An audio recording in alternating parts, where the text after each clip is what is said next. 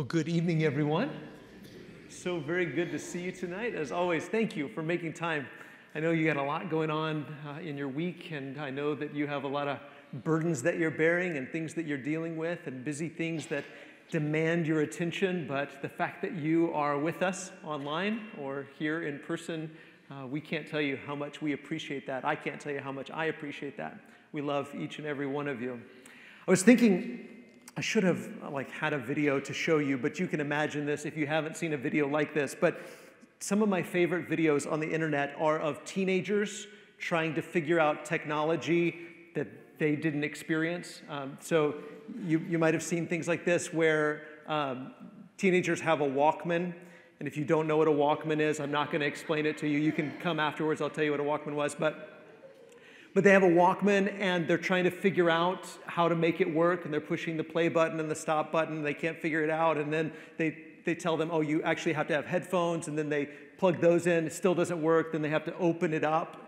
That concept of even opening up a device doesn't make sense to them whatsoever. And then to stick in this little plastic rectangle with tape inside of it, I mean, all of it just seems so weird and bizarre. They can't make sense of it. You have to do all of that to make it play something. But it occurs to me that if you don't know what something is or what it's supposed to do, you have no idea if it's broken or if it's working properly, right? If you don't know what something is, I don't know what this thing is, I don't know what it's supposed to do, then you have no idea, is it working properly or is it broken? We've been talking about, for the last couple of weeks, we've been talking about the brokenness of the world and how we can all acknowledge the world isn't working the way that it should or the way that it's supposed to. But what about the church? Are we working the way we're supposed to? Are we being what we're supposed to be? We've talked about how we need to make sure that we don't allow the world's divisions to become our divisions. And also last week we talked about how we can't allow the world's solutions to be our solutions.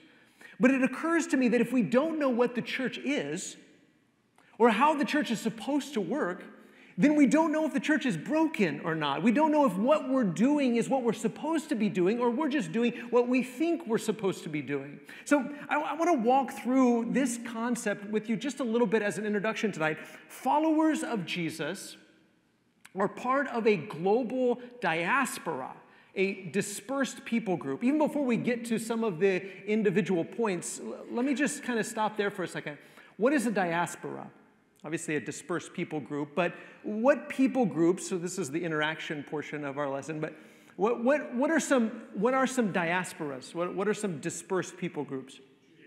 Okay, the Jews, yeah, that may be the first group that comes to your mind. The Jewish people, even in the first century, or long before that even, were a dispersed people group, right? They were originally from the land of Israel, but they were spread all over the place because of captivity and exile. And so to this day, they continue to be a diaspora. They continue to be a dispersed people group. What other diasporas are there?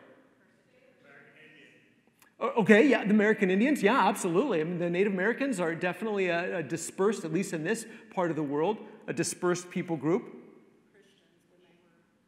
Okay, yeah, Christians, absolutely. Yeah, we'll get to that in just a second. Yeah, for sure. Yes, there's an African diaspora, right? Because of the African slave trade, there's an African diaspora. Armenians, another people group that are dispersed. There are lots of different dispersed people groups. Christians have to learn to see ourselves as a diaspora. In fact, that's how books like James and 1 Peter are written. They're written to Christian people who may be living in the city in which they were born, but they have to reimagine themselves as a dispersed people group. That we, and again, we've talked about who is our we, who is our us, our we is not necessarily the people who look like us or talk like us or come from the same city, state, country, empire as us. Our we and our us are fellow believers in Jesus, those who also belong to Jesus. And so our people group is a diaspora. spread all over the world, which means several things. Number one, we are to view ourselves as exiles and immigrants in whatever nation we live. And that is a completely foreign, literally, concept to a lot of us. That we have to reimagine and rethink of ourselves as being exiles, foreigners, sojourners, immigrants in whatever nation we live. We have to think of ourselves as being missionaries there. Yes, we might have been born in a certain place, and we may still live in a certain place, but now, because of Jesus, now we are immigrants, we're exiles, we're foreigners wherever we live. Number two, wherever we live, our capital city, our homeland, must always be the New Jerusalem where Jesus reigns as the King of heaven and earth. This is the book of Hebrews. The book of Hebrews is teaching Jewish Christians specifically that their homeland, their capital city, is no longer earthly Jerusalem, it's the heavenly Jerusalem, it's the New Jerusalem, and that continues to be true for all of Jesus' people. So your homeland, your capital city, is not Washington, D.C., or Austin, or Dallas, or anywhere else. Your capital city, your homeland, is the New Jerusalem, what the Hebrew writer calls the city that is to come. And we have to think of ourselves as being focused on and belonging to that city. Number three, neither forming our own earthly nation nor taking over an existing nation would be consistent with the mission of our King. Jesus had the opportunity, didn't he? He had the opportunity to take over a nation and to make it his own, but he said, my kingdom is not of this, what? Earth or world. My kingdom is not of this earth. If it were, my disciples would fight. But that's not how his kingdom works. It wasn't the way his kingdom worked in the first century. It's not the way his kingdom works in the 21st century.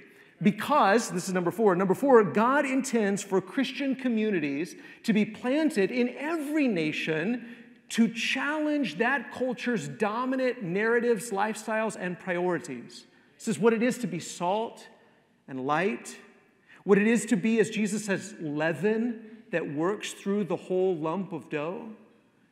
God intends for his people to be planted like seeds in every single nation all over the world, and to challenge, to be different than, to be countercultural, to challenge the dominant narratives and lifestyles and priorities of every people group. Not to become the dominant ones, but or certainly not to be conformed to the dominant narratives and lifestyles and priorities, but to challenge the dominant narratives and lifestyles and priorities. And finally, number five, we are to proclaim the good news of God's kingdom and extend acceptance within that kingdom to people of every nation, tribe, and language. We'll talk more about that on Sunday when we get back to the book of Revelation. But this is why we always, here at McDermott Road, we're always talking about the fact that our kingdom, the nation to which we belong as Christians, is a multinational kingdom, a multi-ethnic kingdom, a multilingual kingdom. We belong to a global kingdom. We belong to a dispersed people group that belong to Jesus. Our hometown, our homeland, our capital city is the New Jerusalem. And that changes everything, doesn't it? And so if we learn to think of ourselves this way, the way Jesus describes it in all of his kingdom parables, the way James puts it in the book of James, the way Peter puts it in the book of 1 Peter, the way we find all of the apostles and teachers of the first century thinking about being Christians, if we learn to think of ourselves this way, then we see we do have a job to do in this world, don't we? We have a job to do in this world, to be salt and to be light, but this is the way that we do it. We do it as being a nation, a kingdom that belongs to Jesus, that is spread all over the world, and we are calling people to be part of that kingdom. That's our goal. That's our mission, is to bring people into the kingdom of God to, as Jesus says, seek first his kingdom and his righteousness, and all these other things will be added unto you, right? This is our mission, our goal, is not to pursue the interests of the earthly nations where we happen to find ourselves. Our goal, our mission, is to pursue the interests of our King and his kingdom, and that transcends the things of this earth. It transcends the kingdoms of this world.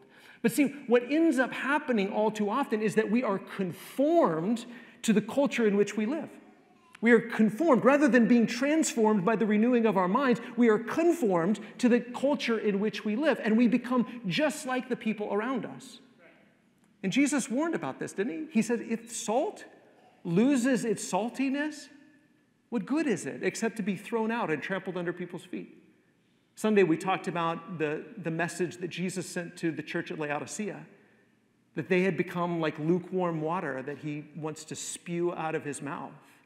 That when we take on the characteristics of the place in which we find ourselves, we're no longer doing what we were created to do. We were created to challenge, to push back against, to expose the narratives and the priorities and the lifestyles of the world, and to present something different, an alternative way of living, an alternative way of thinking, an alternative way of behaving. But when we become just like everyone else, Jesus would say things like, if you love only the people that love you, what different is that than the Gentiles? The Gentiles do that kind of thing. The pagan people do that kind of thing. The people where you live, they do that kind of thing. My followers, my people, they love their enemies, and they pray for those who persecute them. They're different. They're holy, and we are called to be that holy and different people for our own sake, but also for the sake of the communities in which we live. So if you have your Bible, look at 1 Corinthians chapter 3. We're going to pick up where we left off last week. 1 Corinthians chapter 3, verse 1. Here's what Paul says. But I, brothers, could not address you, the church at Corinth, as spiritual people, but as people of the flesh, as infants in Christ. To go back to what we were talking about last week, they hadn't really embraced the message of the cross, because the message of the cross, that God wins through a cross, was foolishness to the world, wasn't it? It seemed ridiculous that God was going to conquer, that God was going to be victorious through a crucified king. That idea and concept seemed foolish, but Paul says what the world sees as foolish is actually the wisdom and the power of God. For those of us who are being saved, this is the power of God unto salvation. But the church at Corinth was struggling to accept this. Why? Paul says, because you're still thinking like fleshly people rather than spiritual people, people that have been transformed by the Spirit of God. You're still like babies. That's not exactly a compliment, is it? You're infants in Christ. You're just like babies. You haven't grown up into this new way of thinking. You're supposed to be a different kind of people. You're not supposed to think like the world thinks and have wisdom like the world has wisdom, or have power like the world has power, or think of strength like the world thinks of strength. You're supposed to have left those things behind and become something new. But you haven't really become that new thing yet. You haven't allowed the Spirit of God to transform you. You're still thinking in the flesh. You're still being like infants in Christ. He says, verse 2, I fed you with milk, not solid food, for you were not ready for it. And even now you're not ready. For you are still of the flesh. While there is jealousy and strife among you, are you not of the flesh and behaving only in a human way? He's saying that's the way the Corinthian society operates. It's not surprising. It shouldn't surprise us when we see jealousy and strife in the world. That's natural, isn't it? It's natural for the world to fight with one another. It's natural for the world to compete with one another, to be jealous of one another, to try to outdo one another, to have a pecking order and to push other people down so that they can make their way up. That, of course, that's the way society operates, because they're of the flesh. But the diaspora of God, the people of God, the children of God, the Spirit-filled people, the kingdom of God is supposed to be different than that. But he says, as long as there's things like jealousy and strife among you, you're salt that's not salty anymore. You're not hot or cold water. You're lukewarm water. You're fleshly people. You're acting like babies. You're acting like you were before, because you're bringing in all of that stuff from out there. You're allowing them to shape you rather than for you to be a positive impact on them. And how often do we do that? How often do we just live the way that seems natural? And of course it seems natural. Of course it seems natural to form groups and factions and parties and to say, I'm this kind of a person and they're that kind of person, and draw a line here and draw a line there, and to be jealous of one another and strive with one another and fight with one another and compete with one another and try to outdo one another and step on others so that we make our way up. How often do we keep doing that? And Paul says, as long as you're doing that, you're acting like people of this age, of this world, of the flesh and not of the Spirit. You are behaving only in a human way. And you say, well, wait a second, Paul. I mean, I am human, right? But by the Spirit of God, we're actually supposed to be something more than merely human. We collectively, we individually too as well, but we collectively are supposed to be something more than merely human. So if Spirit-filled humanity looks the same as fleshly humanity, something is dreadfully wrong. If the people who are supposed to be Spirit-filled humanity are behaving just like those who are not Spirit-filled, then the Spirit-filled people are not walking by the Spirit. They're choosing to quench the Spirit and walk by the flesh. See, but again, if we don't know this is what the church is supposed to be, the church is supposed to be this alternative community, this alternative kingdom, this different narrative, this different perspective, these different priorities, then we say, well, what's the problem? Because we're just doing what everybody else is doing. And Paul would say, if you're doing what everybody else is doing, that is the problem.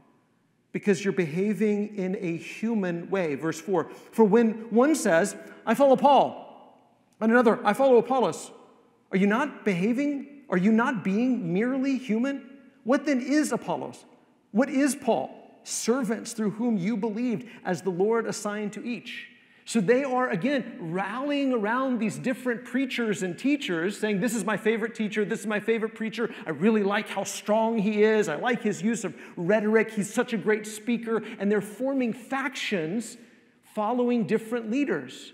And again, as we said last week, if that's wrong to do with spiritual leaders, with Christian leaders, how much worse is it that Christian people would rally around secular leaders that way, worldly leaders that way, to say, I'm of this leader, I'm of that leader, I'm of this group, I'm of that group. And Paul would look at that and say, that's what the world does. That's what the people of the flesh do. That's what people of this age do. But new creation people, Spirit-filled people, people of the New Jerusalem, don't act that way. And if you're still acting that way, you're acting like babies. You're acting like infants in Christ, like people of the flesh rather than people of the Spirit. He says, I planted, verse 6, I planted, Apollos watered, but God gave the growth. So neither he who plants nor he who waters is anything, but only God who gives the growth. He who plants and he who waters are one, and each will receive his wages according to his labor. Who is Paul, to go back to our word of the year, loyalty, who is Paul saying to give their loyalty to? To God, right? It's God. God's the one who's giving the growth. Paul is just planting. Apollos is just planting. They're planting and they're watering, but it's God who's giving the growth. Give your loyalty to him. Stop saying, I belong to Paul. Paul's not giving you growth. Stop saying, I belong to Apollos. He's not the one bringing the growth. He's just a servant. Stop limiting yourself like that. Stop making yourself their slave, and even himself. Not because Paul's teaching anything wrong or Apollos is teaching anything wrong, but it's not to them that their loyalty should belong. Their loyalty should be to God and to Jesus. In fact, I love this quote from N.T. Wright in N.T. Wright's commentary on 1 Corinthians. He says this, there is only one pedestal in the kingdom of God and only one person to be put on it. But it isn't a statue to be put up as a monument in a town square. It's a cross. And the Messiah who hung and died on it, on the cross, passed judgment on all human fame, celebrity, popularity, and reputation. That is the message Paul wants above all to get across. This sort of celebrity and fame and popularity and reputation chasing and seeking after and attaching yourself to. He says that's the way the world operates. That's the way the flesh thinks. But for Christian people to adopt that way of thinking or not move beyond that thinking, he would say, when you're a baby, of course you did that because you were coming out of that. That's how Corinthian society operated. People would say, I'm of this teacher, I'm of that teacher, I'm of this leader, I'm of that leader. They would draw lines and form factions and form groups and form parties. And Paul would say, of course, you thought that way when you were a baby and you were coming out of that, but it's been long enough now. You shouldn't be babies anymore. You should be growing up. You should be becoming spiritually minded. And spiritually minded people don't do this. This is the way the flesh operates, not the way the Spirit operates. Your loyalty belongs to Jesus and to Him alone. And His pedestal doesn't look anything like the world's pedestal. His fame doesn't look like the world's fame. His strength doesn't look like the world's strength. His wisdom doesn't look like the world's wisdom. His wisdom, His power, His strength, His fame is on a cross. And if you really want to follow Him and belong to Him, then you'll take up your cross and follow Him and stop putting human beings on pedestals like the world does. Verse 9, he says, for we, the apostles, Paul, Apollos, others, Peter, for we are God's fellow workers. You are God's field, God's building. According to the grace of God given to me, like a skilled master builder, I laid a foundation and someone else is building upon it. Let each one take care how he builds upon it. The church doesn't belong to Paul. The church doesn't belong to Peter. The church doesn't belong to Apollos. It doesn't belong to any of these people. It doesn't belong to you. It doesn't belong to me. It belongs to God. This is God's field. This is God's building. He's doing something great. He's doing something amazing. Paul says, yes, I played a part in it. I'm working in it. I'm just a servant, though. Don't give me any credit. Don't follow me. Don't give your loyalty to me. Don't chase after me. Certainly don't form a faction with my name attached to it. You are God's field and God's building.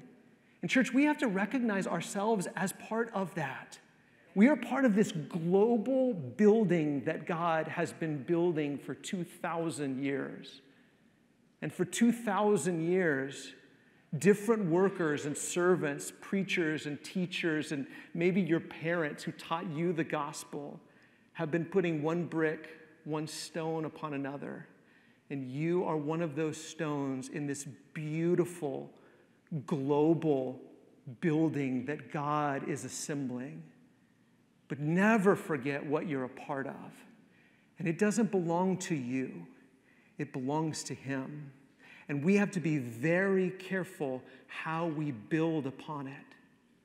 Because this is God's field that you're planting in.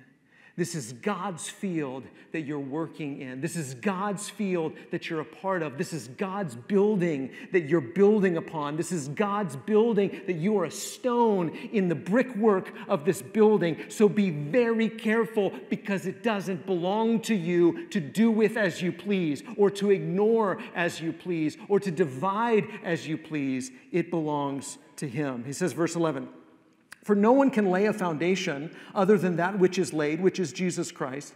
Now, if anyone builds on the foundation with gold or silver or precious stones or wood or hay or straw, everyone's work will become manifest, for the day will disclose it, because it will be revealed by fire, and the fire will test what sort of work each one has done. He says everybody is trying to, make the building more beautiful, and some people really are. They're putting on beautiful things, and they're adding on to it in beautiful ways. And some people are just adding things like straw and hay and wood. And there's a time of testing that's coming, and it will reveal what sort of work is being done. Verse 14, if the work that anyone has built on the foundation survives, he will receive a reward. If anyone's work is burned up, he will suffer loss, though he himself will be saved, but only as through fire. He says this, verse 16, do you not know that you are God's, what, church? You are God's temple, and that God's Spirit dwells in you. And here the you is plural. It's, you know I'm going to say it, right? It's all y'all, right? It's all y'all. Y'all, all of y'all that are the temple of God. And God's Spirit dwells in all of y'all. If anyone destroys God's temple, God will, what? Destroy him. For God's temple is holy, and you are that temple. I mean, cities like Jerusalem obviously at this time had a temple, but so did cities like Corinth, had temples to their gods. And all of these cities had various temples to various gods. And that was a way of proclaiming, this is the God that we serve, and bringing glory and honor to their God. And nobody would imagine desecrating a holy place, a temple, a sacred place. We are a dispersed people. We don't have a city on this earth. Our city is currently hidden in heaven with God. It's where Jesus dwells and Jesus reigns. It is the city to come. It is the New Jerusalem. That's our city. We don't have a city on this earth. We're just pilgrims here. We're just sojourners here. We're just exiles here. We're foreigners. We're immigrants here. That's our city. And so our temple isn't a place that we say, hey, come here. Let me show you my city. Let me show you my glorious temple. We are the temple. We are the temple. Our love and our unity, our bond to one another, within this multinational, multi-ethnic, multilingual family spread all over the world, our love for the Lord and for one another is the glory and honor of our God. And when we divide, we destroy. When we divide and we fight and we're jealous and we're competing with one another and we form factions, then we are destroying the temple of God. And Paul says, whoever destroys God's temple, God will destroy him, because God's temple is holy. And church, we have to recognize that there are eternal consequences for not maintaining the unity of the Spirit in the bond of peace.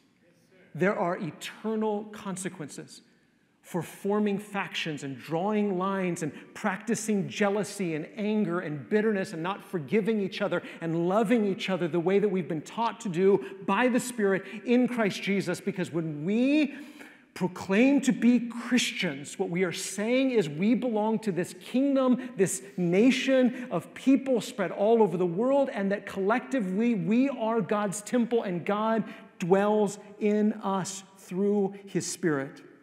He says, verse 18, let no one deceive himself. If anyone among you thinks that he is wise in this age, let him become a fool, that he may become wise. Do you see? Your job, my job, our job collectively is to expose and challenge the wisdom of the world. And if we just go along with the wisdom of the world and we're wise in the ways that the world is wise, and we're strong in the way that the world is strong, and we're powerful in the ways that the world is powerful, and we're rich in the ways that the world is rich, then there's nobody left to challenge. There's no salt to preserve and to season. There's no light to expose and reveal. It's our job to be foolish in the world's eyes, so that we can show them what wisdom really is. For us to be weak in the world's eyes, so that we can show them what strength really is. For us to be powerless in the world's eyes, so that we can show them what power really is. For us to be poor in the world's eyes, so that we can show them what wealth really is. This is what it is to live in this upside-down kingdom, to be part of this upside-down kingdom, to be salt and light in this world. And he says, if anybody is getting patted on the back and, oh, you are so wise, and you have so much understanding, and you're so strong, you're so wonderful. If the world thinks that about you, you probably need to become a fool so that you can become wise. He says, verse 19, for the wisdom of this world is folly with God. For it is written, he catches the wise in their craftiness, and again, the Lord knows the thoughts of the wise, that they are futile. See, we are people of a different age. We are people of a different world. That's what the Spirit of God is doing in us. At least when we surrender ourselves to, when we yield ourselves to, when we submit ourselves to the Holy Spirit, he is making us people of a different age, of a future age, of the age to come. He's making us people of a different world. He's making us people of the world to come. I mean, it would almost be like, I've used this analogy before, but it would almost be like if you took not just a Walkman, but you took like a cell phone, a mobile. My son gets on to me for saying cell phone or smartphone. He's like, it's just a phone, Dad. I was like, well, in my day, we had other phones, so we had to differentiate. But if you took one of your phones and you took it back 200 years and you gave it to someone 200 years ago, they wouldn't know what to do with that. It wouldn't seem like a smartphone. Nothing would seem smart about it. But then if you taught somebody how to use it, how to know what to do with it, they would be like a time traveler. Even though that's when they were born, you were teaching them to be a person of a different age. They would be a person out of time. And that's what the Spirit is doing in you. The Spirit is teaching you right now how to live in the age to come, how to live in the New Jerusalem. So if the way you're living makes sense to the people around you, it's not the new way of living. It's not the New Jerusalem way of living. It's not the Jesus way of living. It's not the spiritual way of living. If we're living according to Jesus, the world is going to think we're foolish. But according to God's standard of wisdom, it exposes that this age and this world is actually the one that's foolish. So he says this, verse 21, so let no one boast in men. Let no one boast in men. This is what they've been doing, isn't it? I'm of Paul. I'm of Cephas. I'm of Apollos. I'm of this group. I'm of that group. Stop. Because when you do that, you are giving your loyalty to them. When you say, I am of blank, you're saying, I belong to blank. That person, that faction, that party, that group, they are my master. And Paul says, no more. I'm a servant, just like you, he's saying. Apollos is a servant, just like you. Peter is a servant, just like you. Stop boasting in people. Stop giving your loyalty to people. Stop boasting in men. Let no one boast in men. Not only do you divide the church, but you limit yourself. Look what he says next. He says, for what things are yours? For all things are yours. Why are you limiting yourself to Paul? Why are you limiting yourself to Apollos? Why are you limiting yourself to Cephas? Everything belongs to you in Christ. Everything belongs to you. Stop making yourself belong to them. When you belong to Christ, everything belongs to you. For all things are yours, whether Paul or Apollos or Cephas. He says, you don't belong to them. Paul's saying, you don't belong to me. You don't belong to Apollos. You don't belong to Cephas. They belong to you. If you're a Christian, they belong to you. They're here to serve you. Stop making yourself their slaves. But church, we got to remember that too, don't we?